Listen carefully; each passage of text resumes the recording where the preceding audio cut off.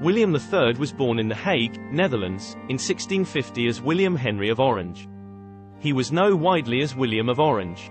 He was the only son of William II, Prince of Orange, and Mary, Princess Royal. As a child, William was shown little interest by his mother, sometimes being absent for years. However, he had a good education in politics, history, and military strategy. William's mother was the daughter of King Charles I of England, and this familial connection would later play a significant role in William's life.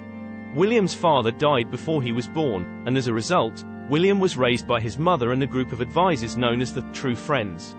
In 1672, William was appointed as Stadtholder of the Dutch Republic, a position he held until his death in 1702. As Stadtholder, William was responsible for leading the Dutch military and overseeing the country's foreign affairs.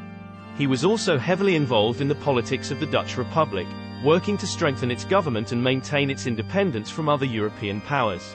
In 1677, William married his cousin Mary, the eldest daughter of King James II of England.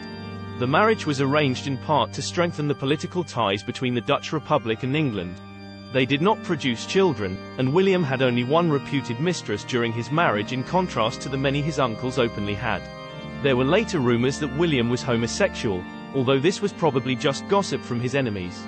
In 1688, William led the Glorious Revolution, a bloodless coup d'état that overthrew King James II and brought William and Mary to the throne of England. William's invasion of England was prompted by concerns over James II's pro-Catholic policies and his attempts to increase his own power at the expense of Parliament.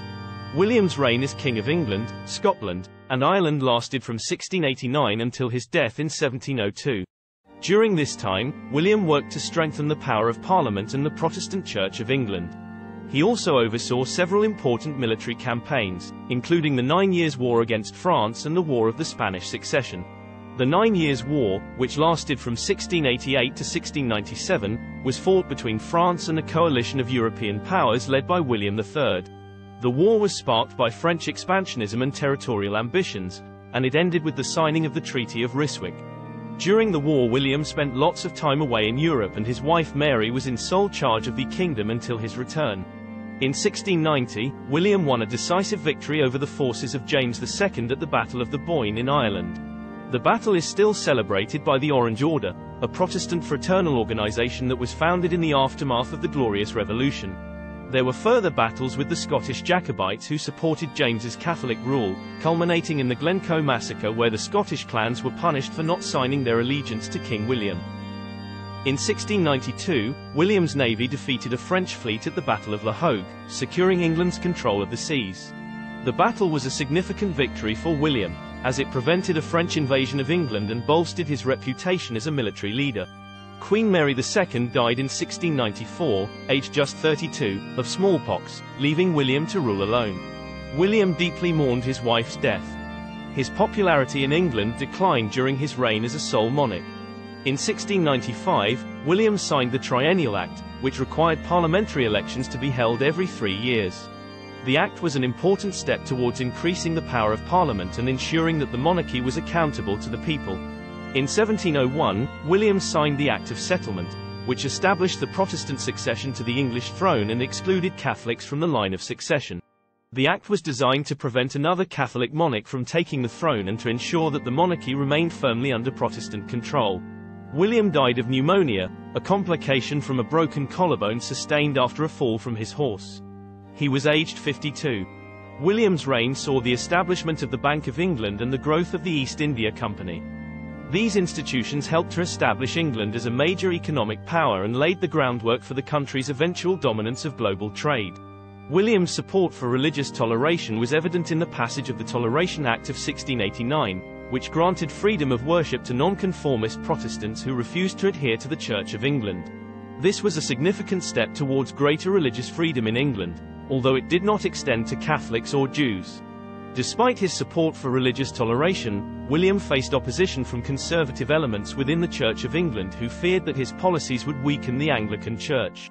These tensions came to a head with the passing of the Occasional Conformity Act of 1711, which attempted to restrict the rights of nonconformists to hold public office.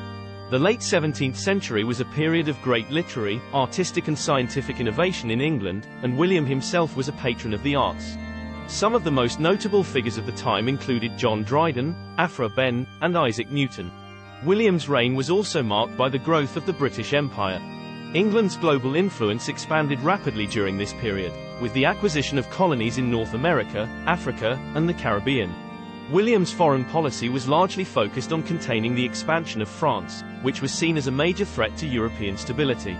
William's reign was marked by a number of major architectural and urban planning projects, many of which continue to shape the look of modern London. Despite his many accomplishments, William's reign was not without controversy. His policies towards Ireland, in particular, have been criticized as heavy-handed and insensitive. In the aftermath of the Battle of the Boyne, William's forces engaged in a campaign of violence and repression against Irish Catholics that led to widespread suffering and displacement. William's legacy as King of England, Scotland, and Ireland is complex and multifaceted.